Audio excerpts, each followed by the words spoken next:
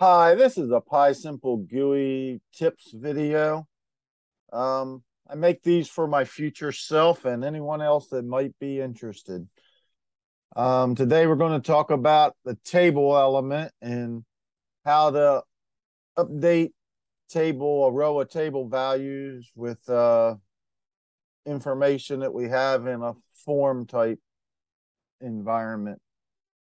Um, the table itself, the table data is actually, they call it values, but it's actually just a Python list of lists.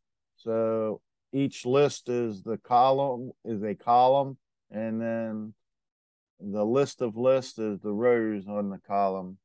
So each row will be a list of its own. So we can take advantage of that.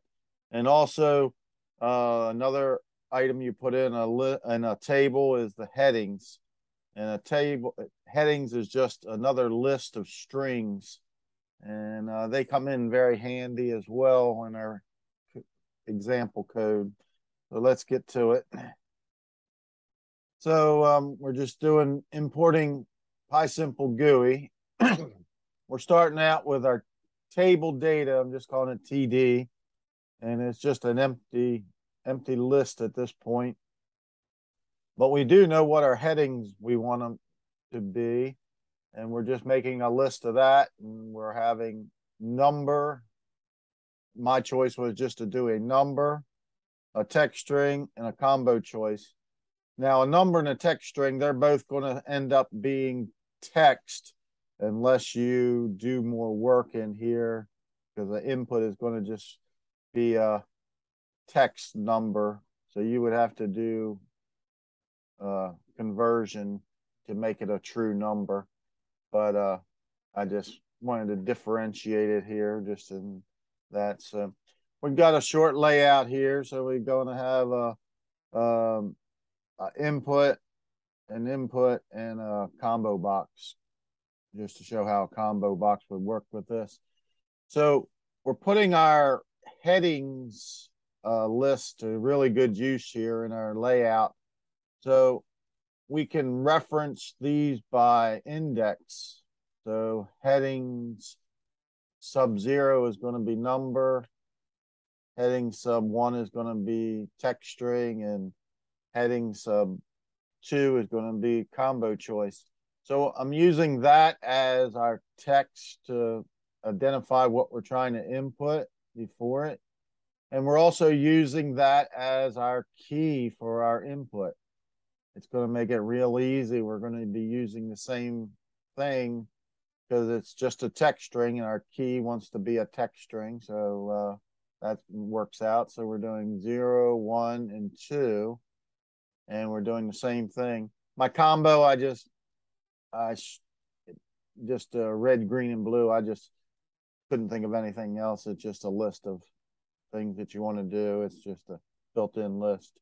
And then I just have two buttons. I got a button that has the title add table row, self-explanatory, and an exit button. Of course, we know how that works.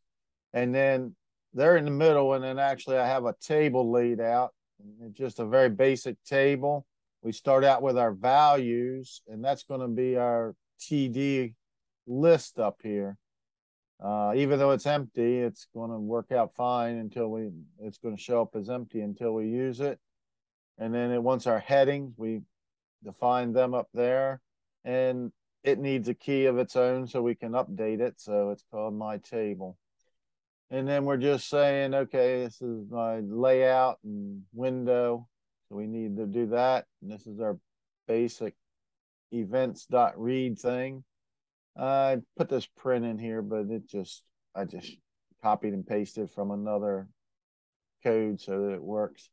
And then we're saying if the event is add table row, all we're doing is grabbing, when we do this, anytime we get an event, it's going to pull these input values and combo values into the values dictionary that it's going to bring in. And we'll have access to that at any time that there's an event. So that makes it really good. And the way you do that is by you can access it by values, and then this would normally be a text-based thing. So, but since we have this headings with a text thing here, we can use our headings -0, which is going to, if you replaced it with text, it would just say number. And the same way, values.text string and values.combo choice, which is our keys up here, same as our keys. So we're using this one list of number of data or text strings up here to reference everything in our program. I hope if you look at it, you'll make it clear. But if you have any questions, ask in the comments. And then when we do that, we just append. This is appending the table. So we're adding a list to our table data. So then it becomes a list of lists. And it's going to add the first row the first time through that we do this. And that updates that list of lists, TD, but then we have to update our table.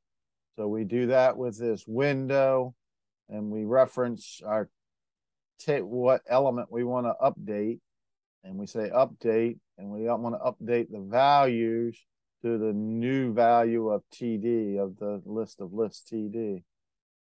Basically, that's all there is to it. So we can show it running. So like I say, this is a really simple code here. All we have to do is we're going to enter stuff in here. So like I say, this is I got it listed as a number, but it could be it's going to be a text-based number anyhow.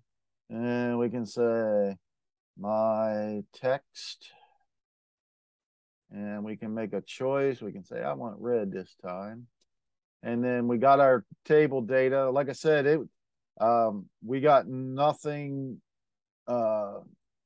verifying any of this data. So, but we can add a row, and we do it 12, my text in red, and it added that to it. So we can change this to -1.3 and more text.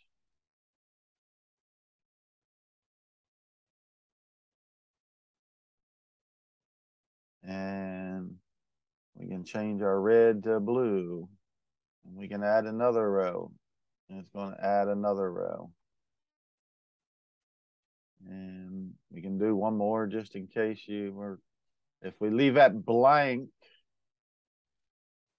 and we'll say some more text, and we'll do the green, I guess.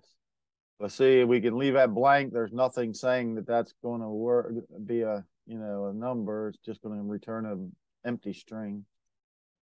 So you can see that's empty, but you got that there. So anyhow, that's the basics of how getting it started. Like I say, you probably need to add stuff in there to verify that your data is what you want it to be. And then you'll probably need to also make it so that you could edit this text or something. So you would have to be able to pick a row and then be able to go back to updating it. But that would be a different video on how to do that. You could go back and update that, put those back in here, and then have it another button that says update that row rather than append a row. Anyhow, that's my video for today. Hope it helps. Thanks for watching if you're watching.